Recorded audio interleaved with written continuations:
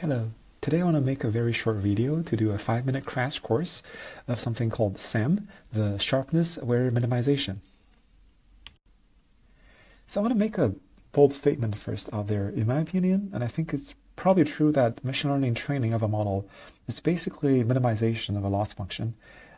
For supervised training, you're basically comparing the prediction the model is currently guessing with the labels you have as ground truth. And if the model is not guessing correctly or its guess is very far away, we try to minimize that distance, right? The model guess and the ground truth, such that the model can learn to get closer and closer. And right now, the mainstream problem is solved by stochastic gradient descent or some variations of the gradient descent, for example, Adam. I have been using this as the visualization to say that, we don't know the landscape. Let's say these are two parameters, weight number 1, weight number 2, and we want to go to the global optimum, which is roughly going down in this direction. But we don't have this global landscape when we're really optimizing. What we do know is we probe a point, we know the value of this point, we also know the gradient of this point. Well, gradient is usually the point of the fastest ascent. And because we want to minimize the value, we just go one step at the fastest descent, which is gradient descent, right? We go to this value. But the problem is we take a step. It's only the global option at the local gradient descent. And therefore, when we take a step, is often that we may take a step that's too big. And then we say, well, at this point, it's saying that the gradient is leading us in this direction instead. So we're going to have a very non-smooth zigzag direction that we're going, and it's not optimal, right? Then we have theories such as momentum, which we say, well, you know what? Maybe when we're getting a new opinion at every point, I'm assuming that asking for a gradient at each point is getting a new opinion, then we are essentially asking, hey, where should I go? And we don't change our direction given every new opinion. Instead, we update our direction factoring in that opinion, which means, well, if we're already going in this direction and this opinion wants me to go a little bit in this direction, we just adjust a little bit, right? Instead of fully going to the right direction. Let's say we're kind of coming here and the gradient is toward pointing in this direction, and therefore we are pointing a little bit, shifting a little bit of where we're going, and that's called momentum. Or we say, well, we asked 5, 6 points in a row, and although sometimes they say I should go right, sometimes I should go left, but it's always going downward somehow. So I should trust the downward direction a little bit more than left or right. So it ends up that by using algorithms such as these, we're going into a more smooth path. However, remember that the landscape is usually very non-smooth. Even if we take a smooth path, if we have a lot of local sharp optimum, then we can get trapped there because we're just looking around and every point around us says, well, you're already at the minimum over here. You should be happy and stay there. One, we can be trapped there. Or even if we got to the global optimum, maybe it's just a kink in our data. Maybe it's just a kink in the model. And from a lot of the theory and some empirical experience that we actually prefer a very smooth optimum. And we found out that the smooth optimum is very much generalizable. So we think from literature that sharpness equals to bad generalization. So the author of the SAM paper essentially said, well, what if we have a very smooth loss function, and by doing this, we can generalize our results much better. So this is their result. Let me erase a board.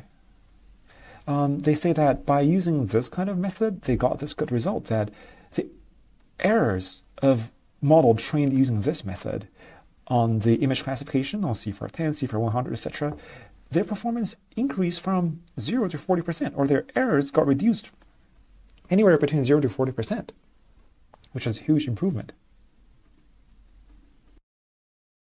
So how did they do that? Actually, the authors did a trick that's very simple. So this is, let's say, usually the loss function we're optimizing.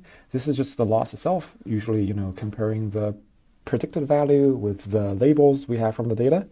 And this is the regularization term. Let's just say, we shouldn't be too sensitive for individual features and the parameters shouldn't be big. Lasso or ridge regression or typical forms of regularization, L1 norm, L2 norm, they should be limited, the norms of the weights. And this actually already smooths out the landscape a little bit. This doing the same thing with Sam, but Sam takes it even further. They say that we directly add a term that we call, it's just sharpness aware. So what that means is, when we have the loss, right, we'd perturb the loss by a vector epsilon.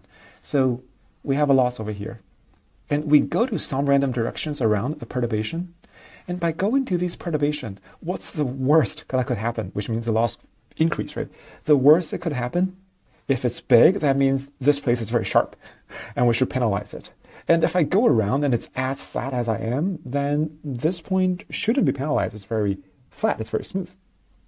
So that's the basic idea. And then, therefore, we can simplify this. You can say that this loss term and this term here cancels out.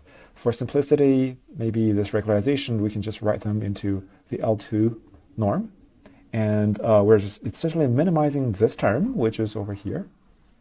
And we're saying, well, this term is just maximization of the impact of a perturbation that could happen. So it's a max, right? How do we solve that? So we can evaluate this term to say that the max value is basically where we choose an epsilon, where the epsilon makes this point perturbed very severely. The value increased a lot. And if we take a first order Taylor expansion of this, we get this term plus a product over here. And then we are essentially reducing this problem into a dual norm problem. And the solution is simple. We have a solution right over here. We know what this term is. We can evaluate it. And if we do that, essentially we're going to, let me erase the board again, we're getting to this visualization. So we have a point over here. If we do simple gradient descent, we're going to this orange direction, which if you look at the contour lines over here, that's not the best value, right? We want to come somewhere around here. So what do? They say, well, if we perturb it, the worst direction is going to be kind of gradient descent, right? We're going to come to this point, given a unit distance, and we're going to come here. And if the gradient is over here, we want to go in this direction.